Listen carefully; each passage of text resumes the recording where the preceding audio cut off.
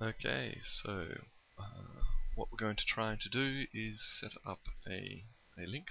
So first thing I'll do is duplicate my object by pressing Shift D and moving it up here next to my existing object. Moving my camera view across.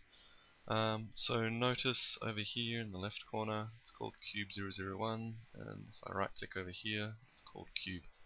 So what I want to do is go into this object mode, add a constraint, rigid body joint. So I can select different constraints here, but here I'll have to type in the name of the object I want to be constrained to.